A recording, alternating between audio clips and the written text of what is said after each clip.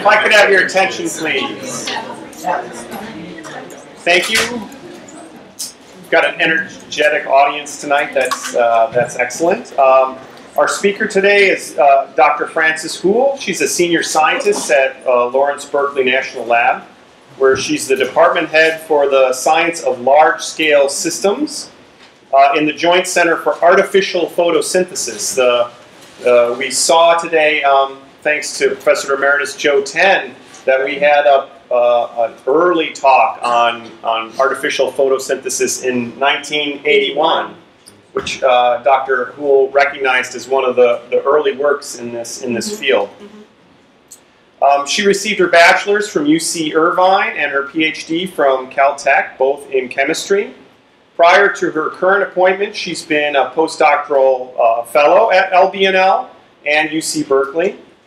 She's been a research staff member at IBM Almaden, which I believe is where she was when she spoke in the series the previous 2 times. She's a 3-time visitor to Sonoma State.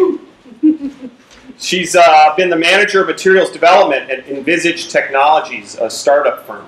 She received numerous awards, including the 2009 American Vacuum Society John Thurston Memorial Award and the 1998 IBM Environmental Affairs Excellence Award. She's a fellow of the American Physical Society and a member of the American Chemical Society. She's a vice chair of the APS, American Physical Society Panel on Public Affairs, and a member of the Executive Committee, the APS, Division of Condensed Matter Physics. Please welcome Dr. Frances Houle.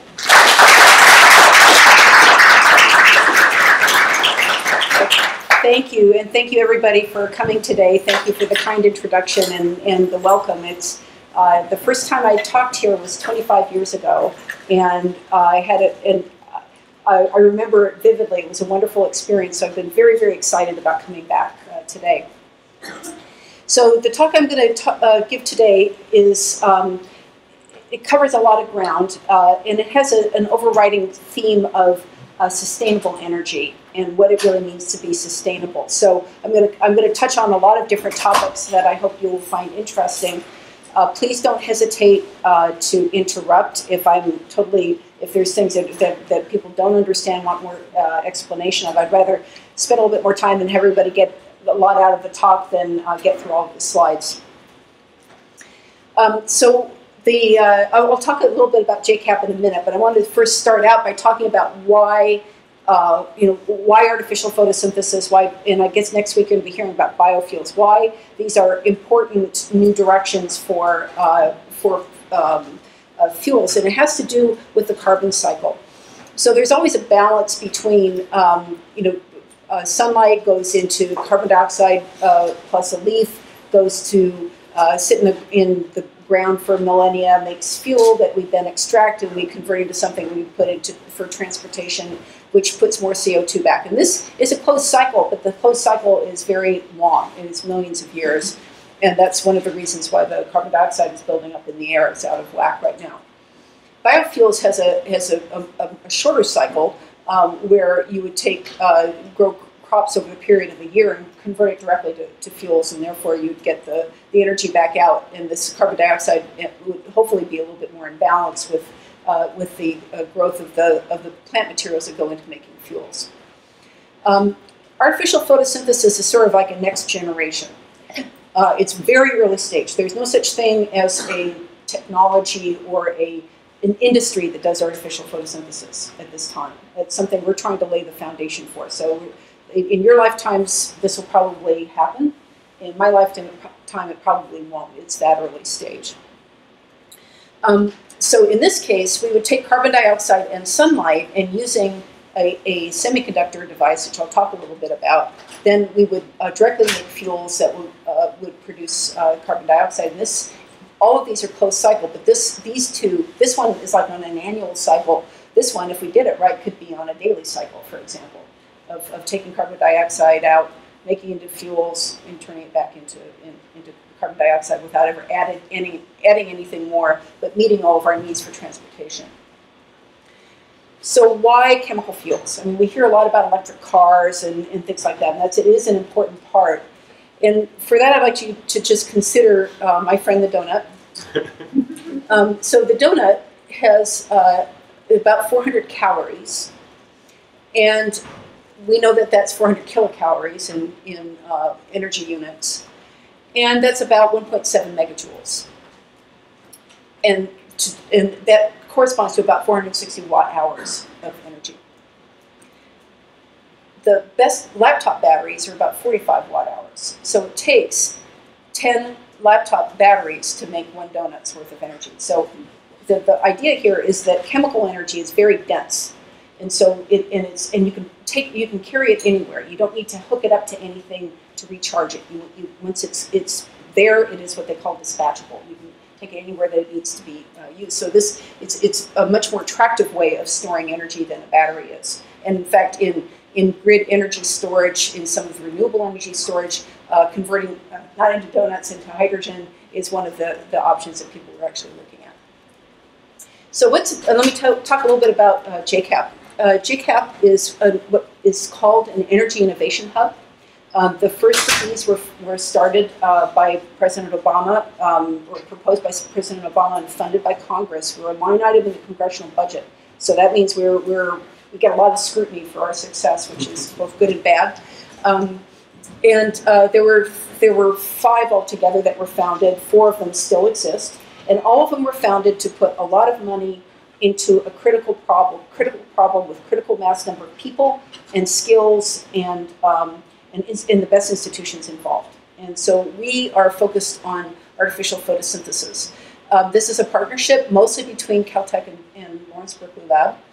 A small part played by SLAC National Laboratory in Palo Alto, and then UC Irvine and UC San Diego have a small participation as well.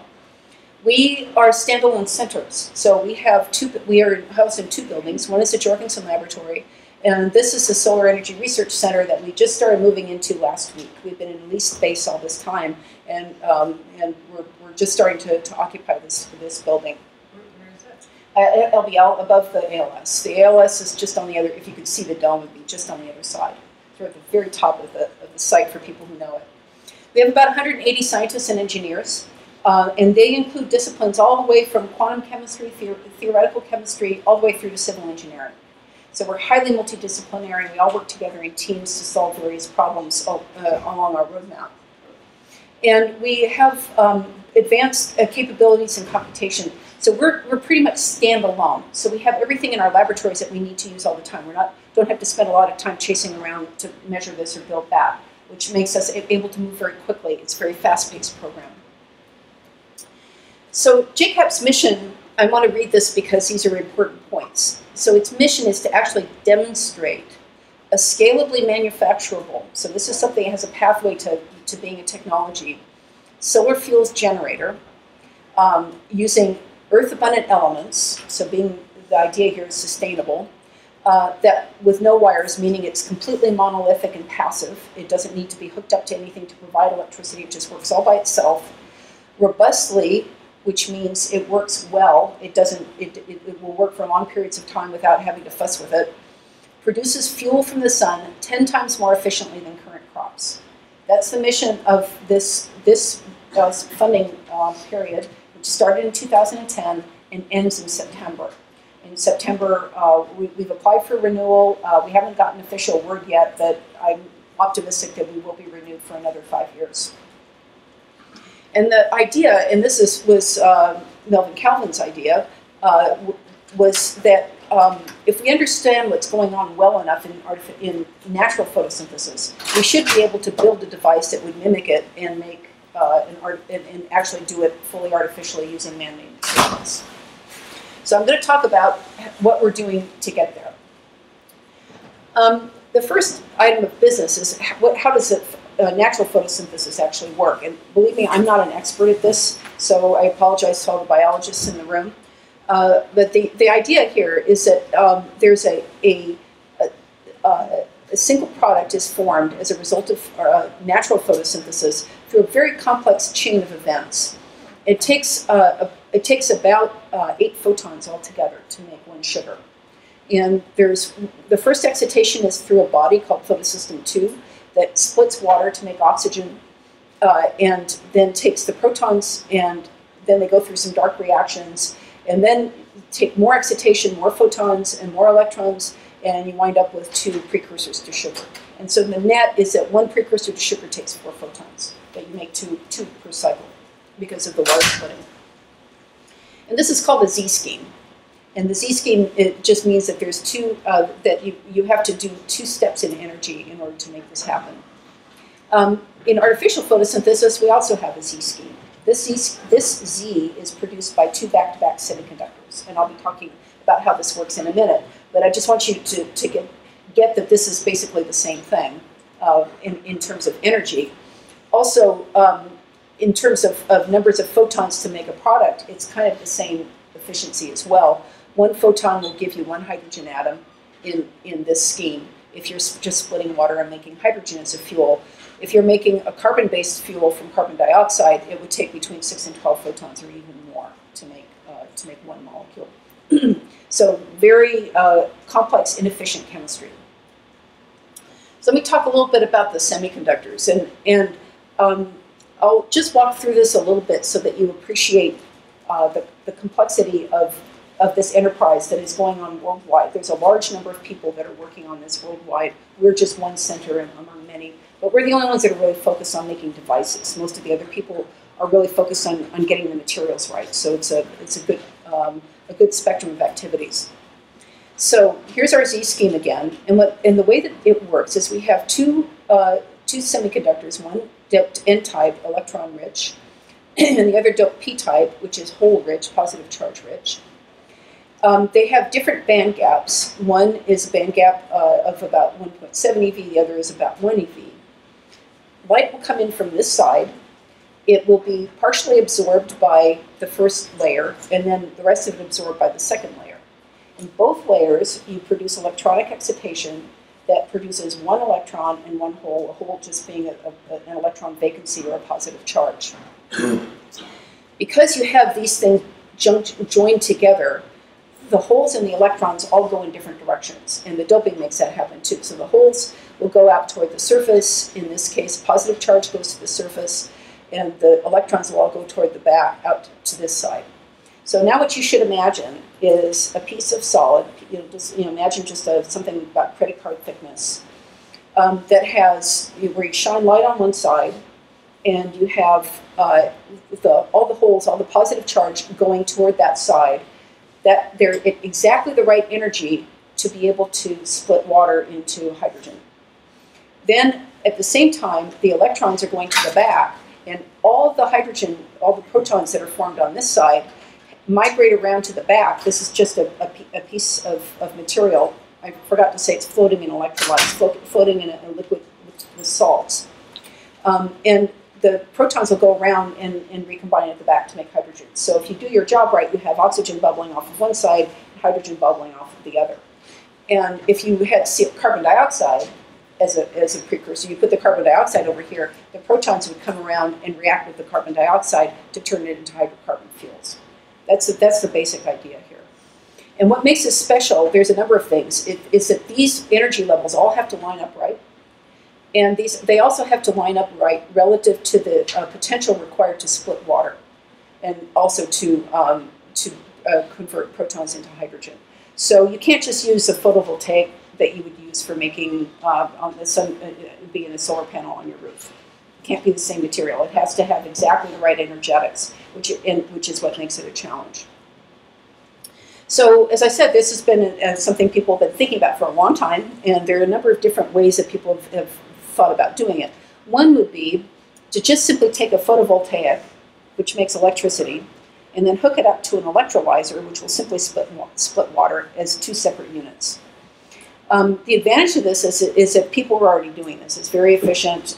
There's a company called Proton On Site that does this commercially and is using it to make hydrogen to charge fuel cells. And they have a demonstration project in the Bay Area for fuel cell powered buses that uses their product. So this is known, but the thing is that the cost of electricity and the components really make this not scalable. And although this company is working pretty hard at it. Another way of doing it is to have a powder suspended in a liquid, in a so-called slurry, where you'd have the right semiconductor there, and it would just simply split water, and then hydrogen and oxygen would bubble out together. The advantages of this is it's ultra simple, and the powders are cheap. The challenge is that it's actually quite low efficiency for reasons I'm not going to talk about today, but it has to do with too much back reaction. And also, you co-generate oxygen and hydrogen, and I think all of you might remember what happens when you do that. It's a serious explosion hazard. Finally, there's a fully integrated photoelectrochemical device, which is the third option, and that's what JCAP is working on. That's what I'm going to talk about, and I'm going to walk through this cartoon so that you understand what you're looking at in the slide. So, remember I talked about these two semiconductors back to back, one N-type and one P-type, sunlight coming in from one side. So this is the N-type silicon right here. Sunlight would come in through this side, and water would split here, oxygen would come out. So that's this side here. This side is the P-type side, and this is the side that will generate the fuel. This has a little liquids dripping out. It's a pretty cartoon, but it would come out on this side. Now, the reason for showing it with wires, and we have worked with wires, but I'm not going to talk about those results today, is that the materials that are being used are ones that actually don't conduct electricity all that efficiently. And so you want to have the electrons and the holes be born really close to the surface and have to only move a little ways away in order to have efficiency. And so a wire is a good vehicle for that, because then it would just go out the sides. You have to use a catalyst, because by themselves these semiconductors aren't active enough. So you put extra metal and other materials, metal oxides, on the surfaces that boost the reaction.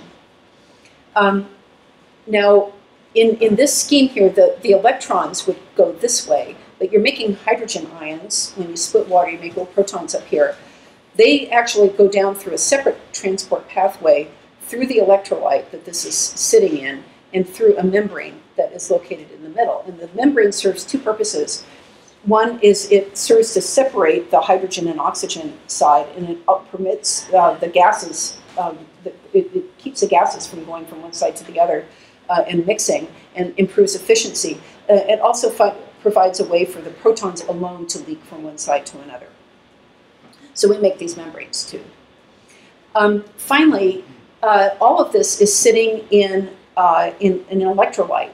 And it turns out to get high efficiency, you have to work at pH 1, less than 1 or greater than 13. So you have to work at pH 0 or pH 14.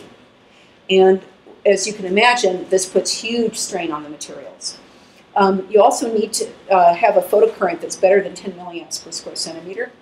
And you have to have a photovoltage that's in excess of 1.6 volts, and 2 volts is better. That's pretty hard to get with these semiconductors, actually. There's only a few sets of materials that will do it. So before I dive into what we're doing, I just want to talk a little bit more about how we go about this, because traditionally when you do science of this type, you'd start down here and you discover materials, and then you find some materials that will work together, and then you would make assemblies and you try them in devices. It's a great way to go. It gets the science right, but it's very inefficient, because you can spend a lot of time down here on things that would never make it into here because they won't work together well. We actually go the other way around. We start with what the device has to do, and then use that to inform what the materials assemblies have to perform at, and then use that to decide on the materials that we're going to use. So to do all of this, so we operate this way. And to do all of this, we do our own design and fabrication and testing of prototypes. We do a lot of simulation and modeling. We do a lot of multi-physics modeling, as well as a lot of theory. We have a high throughput materials discovery activity, which I'll talk to you about at the end. And as I mentioned, we're highly multidisciplinary, and we do a lot of performance benchmarking. So we're really trying to work quantitatively, demonstrate quantitatively that we're making progress. And finally, we make really good use of the Department of Energy user facilities. And for those of you who don't know about this, these are free facilities that are operated by the Department of Energy that have advanced X-ray sources, capacity to make nanoscale materials. This is high performance computation. This is electron microscopy. All of these are located in the Bay Area. And we utilize these advanced capabilities to do measurements that are not possible to do in a laboratory. So it's something I like to advertise because it's something that's open to anybody here. If they have a proposal that's accepted, you can go work and do experiments there. Okay, so you know, how do you build a prototype of something like this when we have no idea what it ought to look like? Well, people have done that before, and I love this photo. This, of course, looks precisely like what they were trying to do, which was to make a bird that would fly and that people could sit in. But because birds don't scale, especially not made of wood, this, of course, crashed and wasn't any good. So the actual flyer that the Wright brothers first worked with, it didn't really look like this very much.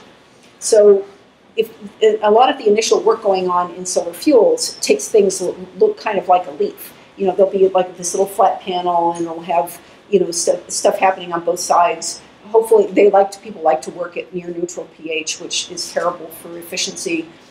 We're trying to get at this, at least as a starting point. And so we do a lot of work to say, you know, what will it take to make a working device?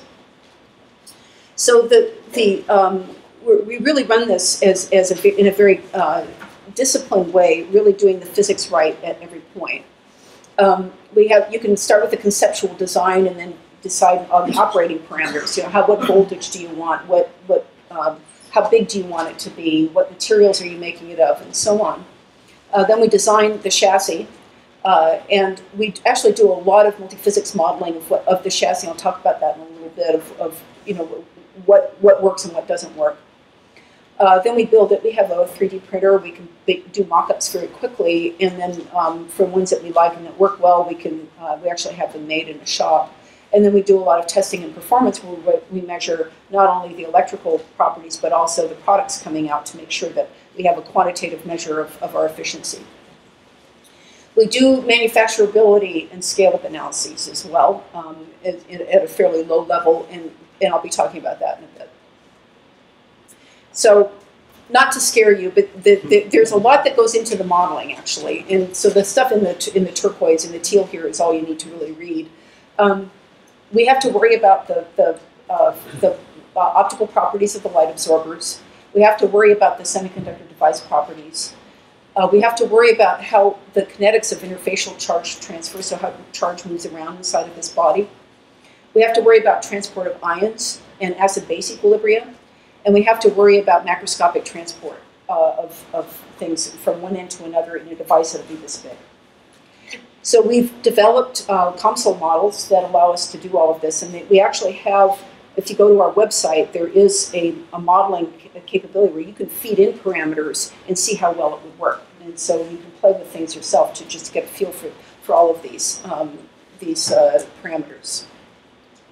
So let me give you one example of how we've applied it. We were trying to, this isn't the wired device, these are flat films. And flat films are a lot easier to make than the wired devices. And everything we'll be talking about is the wired device architecture. So what we asked ourselves is, how can we make something that would have maximum efficiency? And we have to consider several things. One is the amount of light absorbing area. So we want to have minimum support structure, maximum exposure of the light absorbing elements here, and so that led to the tilt. We also have to have a membrane which separates the gases and allows the ions to go back and forth between the two sides, the photoanode side and the photocathode side. And these show the field lines, and you can see that the fields really are concentrated right in going through the membrane. So there's only so much charge density you can put in one spot. And so the size of that membrane and shape determines the efficiency of the device and also how close they are together to one another. So we can calculate these things, and with that we can get full just geometries out. This has to be this long, this big, this thick, and so on. And we can also do things like optimize the exact tilt angle to get the right absorption. So we have, you know, how to make it, but I also mentioned that these things are either in Drano or in battery acid. Okay, and that's what it does to materials. These pHs do bad things, so the corrosion is a real issue. So another thing that JCAP has worked on is how to make things corrosion proof. And there's really two ways of doing it. It's not we followed up on some leads in the literature, but we've made this, I would say, we've sort of brought it to a much deeper level than other groups have done, who have just shown have shown leading but not comprehensive studies. So backing up, there's two ways that you can make things corrosion proof. One is to choose a semiconductor material where the energy levels are such that the charge carriers won't make it react with itself. It won't oxidize itself, it'll oxidize water.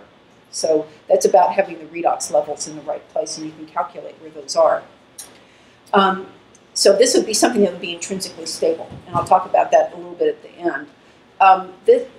Failing that, you just coat it up with something that is. And things, you're not asking this to be a good semiconductor, the top layer to be a good semiconductor, you're just asking it to be corrosion proof, and that's what happens here.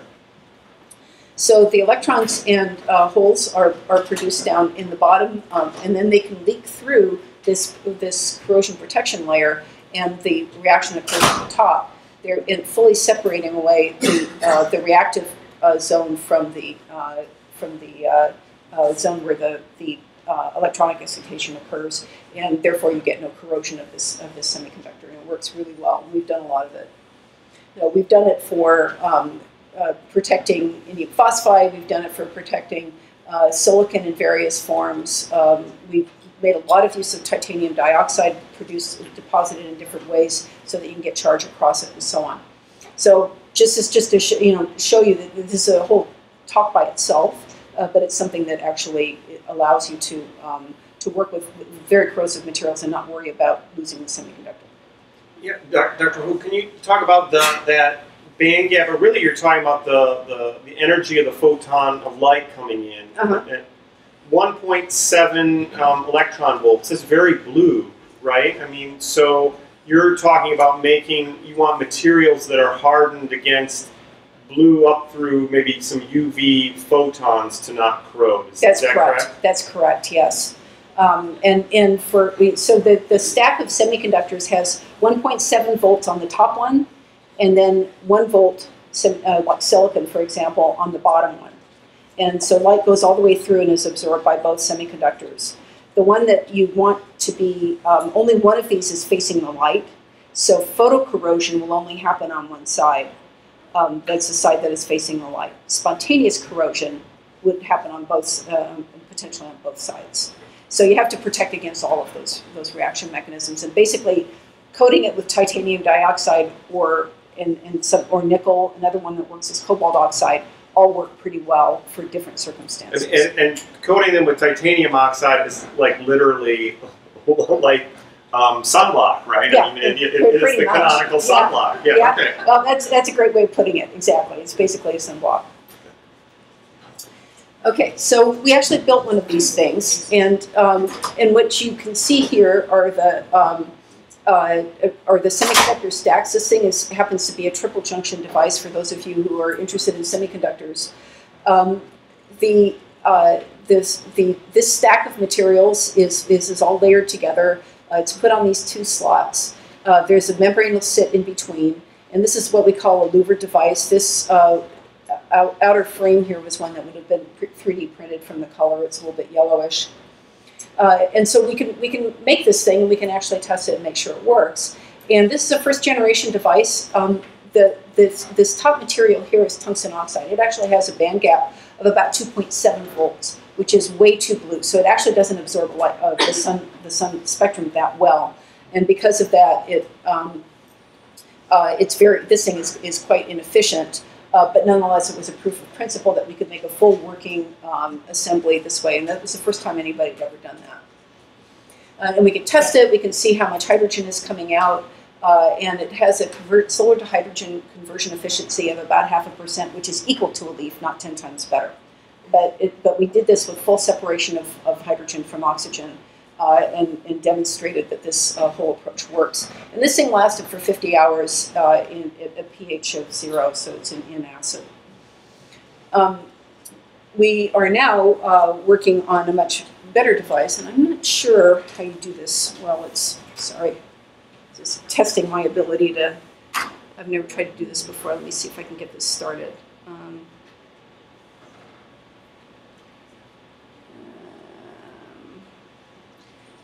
wanted to show you a video of this. So let me just. So here.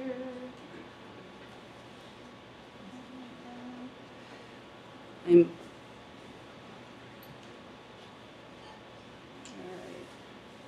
Oops. I think it's not sizing correctly. So if you know how to start I feel pretty feeble at the moment, but if you know how to start a video out of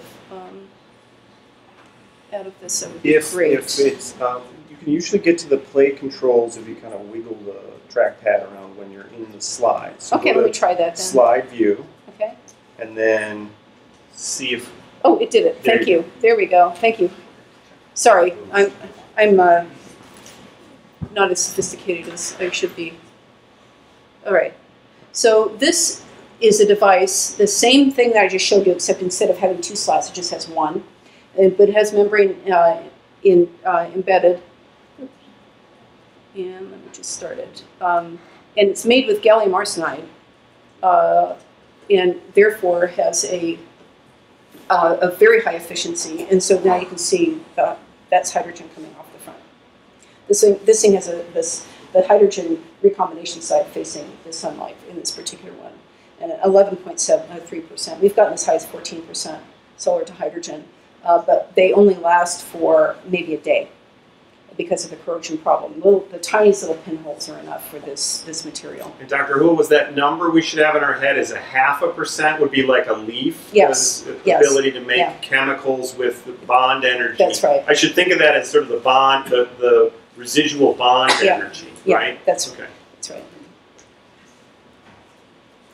Okay. So let me just I'm going to talk now a bit about. Okay, so we have a prototype. Basically, we've shown that we can make something that at least halfway works in the lab. This is very far from being commercially interesting, but we can at this point decide whether we're on the right track at all. And one of the analysis methods that we are using to understand this is something called prospective life cycle assessment. And what this allows, life cycle assessment, for those of you who are not familiar with it, is a discipline. It's about 35 years old, I think. It's very formal, has an ISO formal process that you use for doing these analyses, widely used and taught throughout the world. Because it allows you to decide in a quantitative way whether one thing is better than another from an energy use or cost or environmental impact point of view. If you have an existing product, you can do this process pretty well. But we don't have an existing product. We don't have a plant. We don't have anything. So we're going to just go ahead based on what we know. We're going to just imagine what a full facility might look like, and then we'll do a full analysis. And we'll look at things like product and environmental footprints and health and environmental impacts, and then feed that back to say, are we on the right track or not?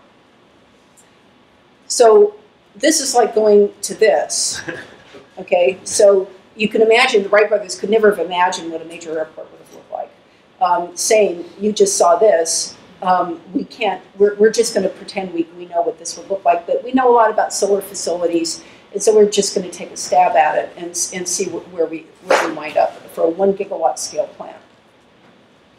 Now, there are many things that we can do with this type of analysis. We're not going to look at cost, but we are going to look at impacts. And particularly, we're going to ask the question, if we build one of these things, would we get as much energy out as we put in to make it and operate it and tear it back down? Because if the answer was really no way, then we'd have to ask pretty hard questions about whether this was worth doing at all. There are other things that you can look at: water use, land use, various emissions, economic impacts for replacement of one technology by another. And we've done the water use and land use, but I won't talk about that today. So we've published 2 studies. One of them took this device, took a little bit different configuration than the one that I showed you before, using just microwires. And we asked the question: is if you built this device all by itself, would you get enough energy? Would you get more energy out than you put in to make it? And the answer to that is shown here. This along this axis is lifetime of the device, so this is in years, from 5 years out to 30. And this is the solar to hydrogen efficiency going from 3% up to 10%. And you can see that as long as it's 5% efficient and lasts for 5 years, you're net energy positive. This was great news. A lot of people inside JCAP were pretty worried when this analysis was done because they were afraid it would show the wrong answer. But in fact, it showed that there's really some potential here for doing something that could really work. So then let's put this device into a full-scale plant. So this is where the civil engineering came in. A plant was designed, had panels. So these things were put into big panels. They were sized so they could fit into trucks, be driven out, assembled into big fields. The fields be put in big facilities. And I know you can't read it here, but these are many square kilometers for a gigawatt scale for hydrogen at roughly 10% efficiency. That's a lot of land mass. And the reason for that is because the sun is so diffuse. So this is something that is not good about this, is the land use. But that was one thing that came out of it, but we're going to only look at the energy impacts for now. And so what we did was to just break down the problem. We looked at things like how much energy does it take to actually make the cell? How much energy does it take to make the frames and the chassis that you put the cell in? How much energy does it take to build the roads out to the facility? How much energy does it take to decommission the facility after you've operated it for a while? So all of these things were looked at. And this here is primary energy use per facility for each of these categories. And you can see that the big ones are the cell fabrication and the cell materials that go in, and other are just the frames, the boxes and the frames and things like that.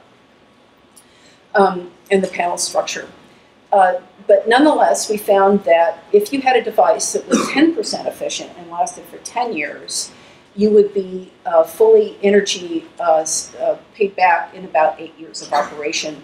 And overall, the lifetime of the plant, which was 30 years, you would get an energy return on energy invested of about 70%. This was really good news also, because this says, as crude as our understanding is today about architectures, doing it in the most brute force way possible, we're still in net energy positive territory. So this is very encouraging. And we know that, and moreover, by doing this, we also know what things we can work on to make things better. So what we did was to do a sensitivity analysis to say, okay, what things are our biggest lever arms here? And the biggest ones are the solar to hydrogen efficiency and the lifespan of the cell. So that means from a research perspective, if we make things more efficient and more durable, then the energy return on energy invested will only go up. And this will become much more sustainable in the long term. So from a research perspective, this shows us where we should be working. And in fact, this is where we are working. This is where a lot of people in the field are working. But I think this crystallizes that this is a better focus than just about anything else, including things like the earth abundant materials thing. So let me talk a little bit about earth abundant materials.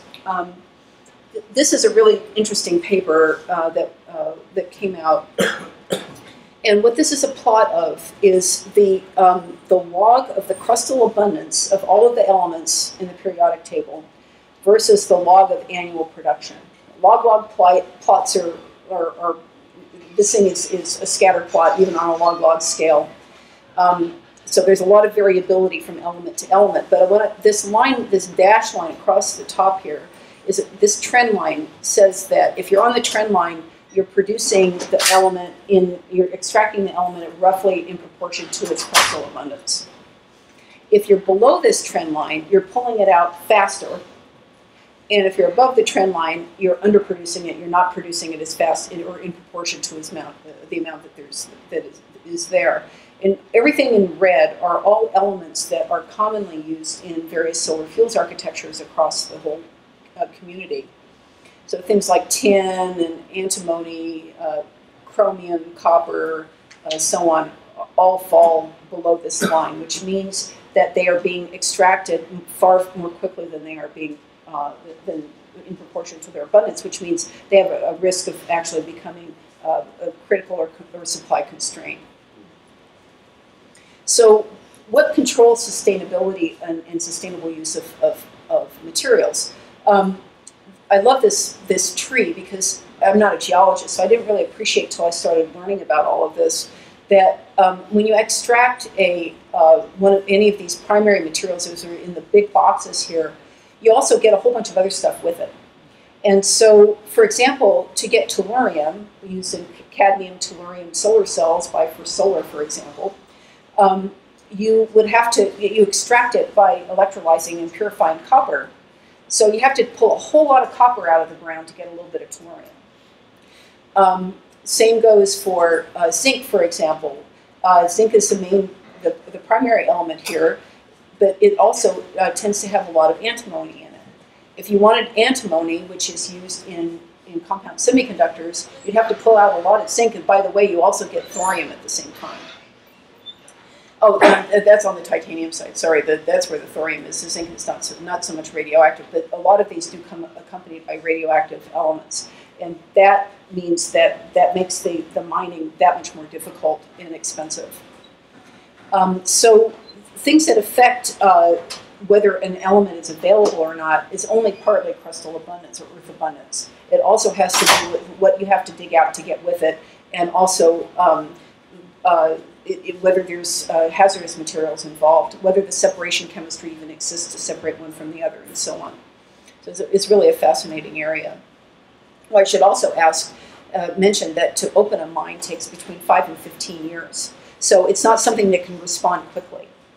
And this is an example of some of the things that can happen. These are two studies that came out a few years ago that I was involved in on critical materials, and it's really quite a fascinating area.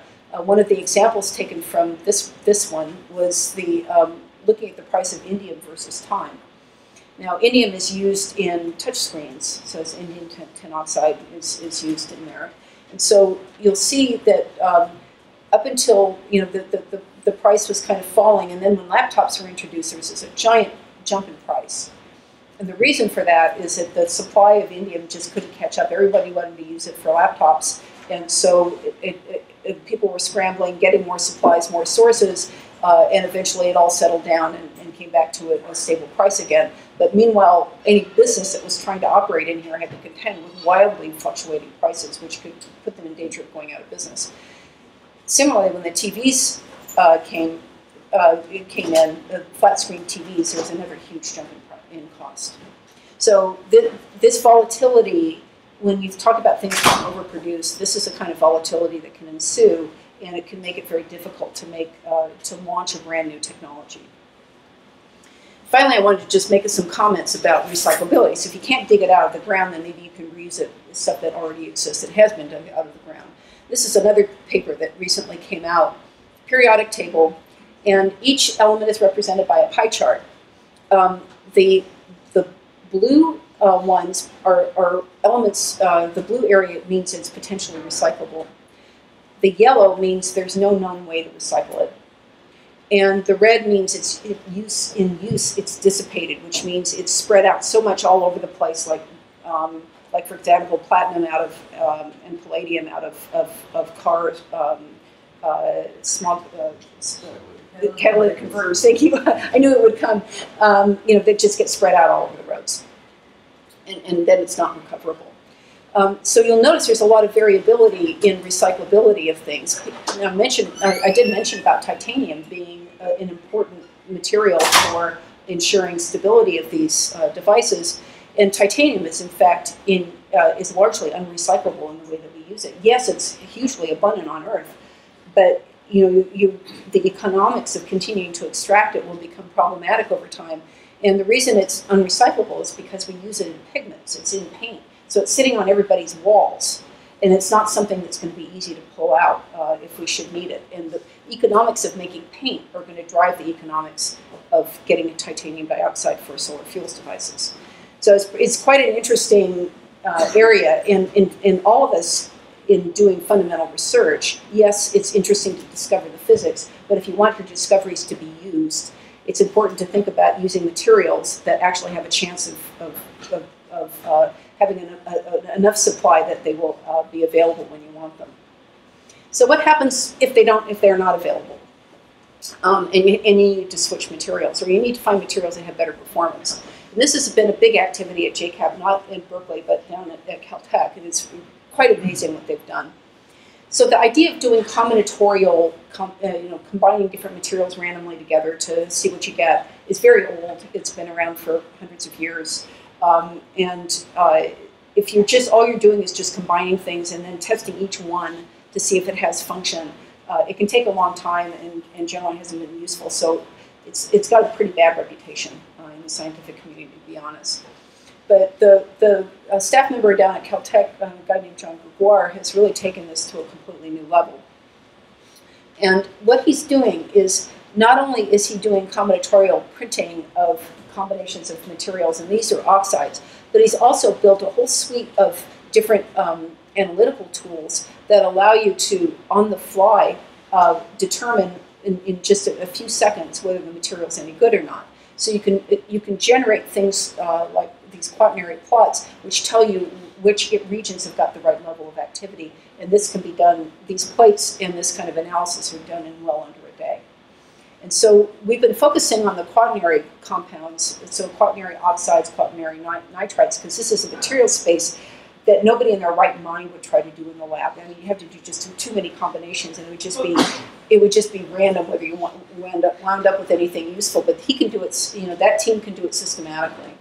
So things that turn out to be interesting, then we can resynthesize them and take them through other analytical tools. Some of them are combinatorial, where you just step around on a plate. Others where you have to work with single samples.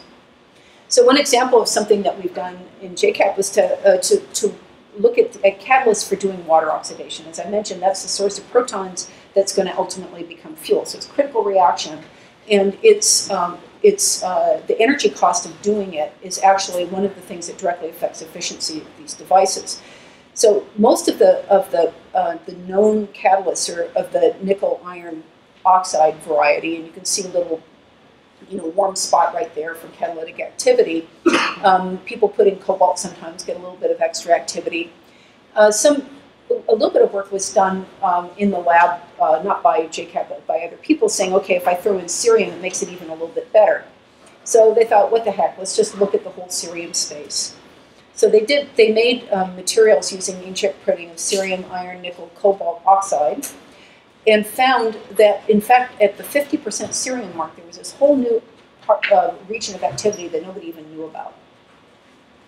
And it's located up here. So these catalysts have activity down at very low operating potentials where nobody else has been able to work. So from an electrochemistry point of view, this is completely novel and unexpected. That why cerium, which is electrochemically dead, could make a catalyst better. We've done a lot of science associated with this, and one of the things that we've learned is that the material is actually little tiny nano phase-separated dispersion of cerium with nickel iron oxide nanocrystals of around 2 nanometers. And we don't know why this phase-separated dispersion works so well, but it does. And this is something that we've got some ideas, but this is outside of anything that anybody's ever looked at scientifically from a mechanistic point of view. We know a lot about its structure, and we've also gone ahead and looked at all the other lanthanides and found that a lot of them have got really valuable properties too, in addition to optical transparency that's very helpful. So, mentioned that we had this idea. They went ahead and synthesized the inks. They made the plates, tested them, found this nice region of activity, resynthesized it, put it inside of a prototype and tested that, found that it had the right activity and the right properties. All of that was done within a period of about 2 months. So this is going from notion to fully fledged discovery of a new catalyst in only 2 months. And that's something that's impossible to do as quickly if you're just working material by material in the lab and shows the power of this whole approach. In terms of discovering semiconductors, I mentioned that earlier that there's 2 ways of stabilizing a semiconductor. One is to find one that's intrinsically stable, and the other is to coat it with something that is sunscreen, basically.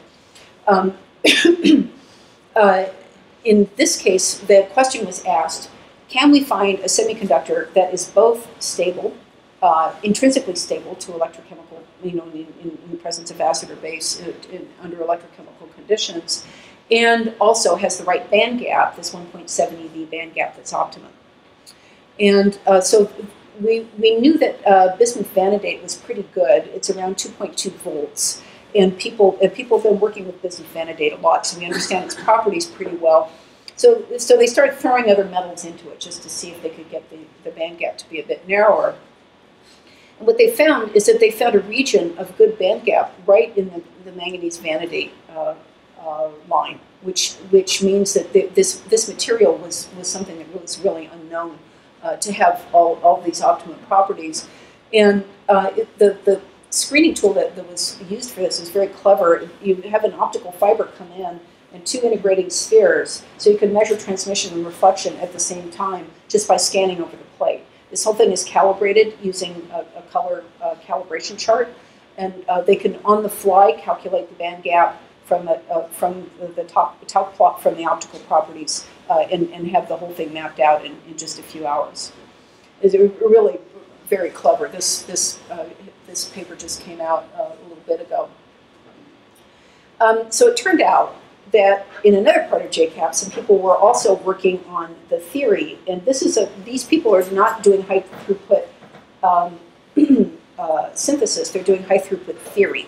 So it's a technique where you calculate very precisely certain areas of compositions based on things like electronic structure and so on, and then you interpolate in between them to predict what the properties of other compositions might look like. There's a whole website on this. It's called the Materials Project, and they have apps, and you can do all kinds of fun things trying to predict properties of random compositions of materials. So it's a project that's led by MIT and Lawrence Berkeley Lab. Anyway, they're associated with JCAP as well, and they've been looking specifically at this manganese vanadate, trying to test out some new computational methods that gave better accuracy, and found that not only did this stuff have the right electronic properties, the band gap was about right, the mobility was predicted to be pretty good, but it also had the valence band maximum and conduction band minimum straddle the reduction oxidation potentials for water. Score. This is all you need. So what this means is that this thing would be intrinsically stable. Its band edge alignment is right. Sorry, the intrinsic stability I'll show in a minute, but the band edge alignment was just perfect for doing water splitting, and the band gap was about right. So the first thing they did was to go and resynthesize those materials that were discovered, and then validated that the theory was right. Then they went in and calculated what is called a Courbet diagram. And a Courbet diagram is named after a guy named Courbet who published an atlas of these. And what it does is give you the thermodynamic stability of all materials, different phases of different materials, as a function of pH. So this is something that you look at immediately if you're putting a material into strong acid or strong base, because then you'll be able to tell whether it's intrinsically stable or not. And they found that this manganese vanadate had an island of stability in this pH range and in this potential range. Wow. And so then they went in and tested it, and in fact found that they had almost no photocorrosion current, meaning that this material really is stable. So this shows you that through the use of high throughput theory and high throughput experimentation, you can quickly home in on materials that have the exact right properties that you need. So right now, this is very new work. We're working on scaling it up and learning how to make really good films of the material. There's no free lunch. The no free lunch of this stuff is that it's multi-phase in most of the synthetic methods that we've tried, and only one phase has got the right properties. So we're having to learn how to make it in the right phase and keep it stable. But nonetheless, it shows that you can work this way. And I should also add that this is actually a presidential initiative of what they call the materials genome.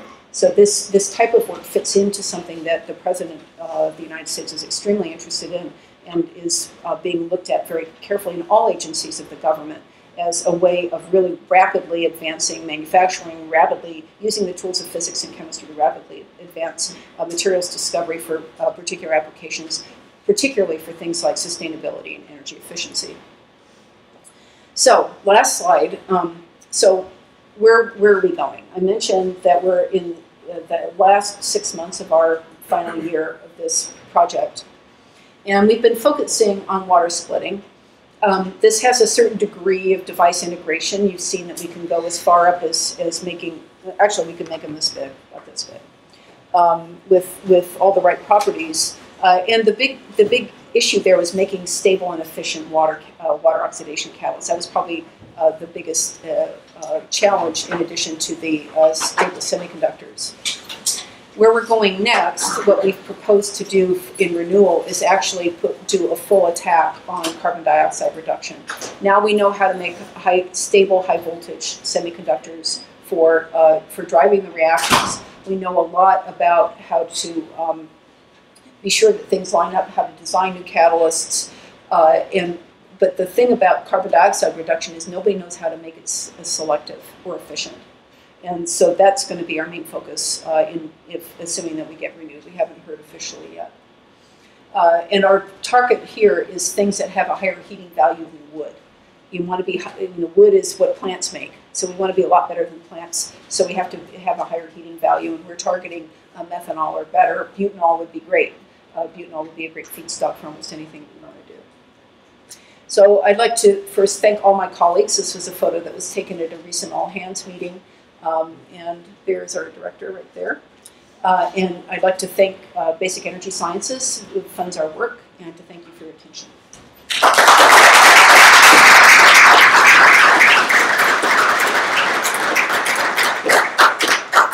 Dr. Houle, we'll have a question and answer session. I'd like to make a comment or editorialize. I rarely do, and perhaps we're not supposed to, but I think I was very heartened by your talk. I mean, there's a sense that that we have these very difficult problems as a society, and there's two things that I'm taking away. One is that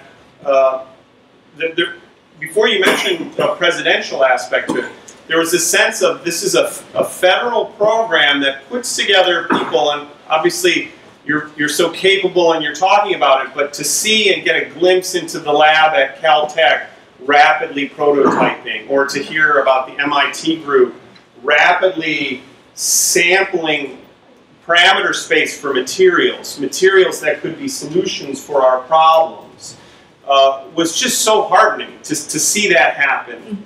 And second, that when you're talking about things and we have so many students and young people here, we know that we live in an economy that's based on the availability of a fuel that is limited. And whether we deal with it now or in the future, to see that people have been thinking about this. I mean, one of the reasons I'm a scientist is my dad was a frustrated not scientist. He was an artist, but he was talking to me about hydrogen-fueled cars, well, trust me, a long, long time ago.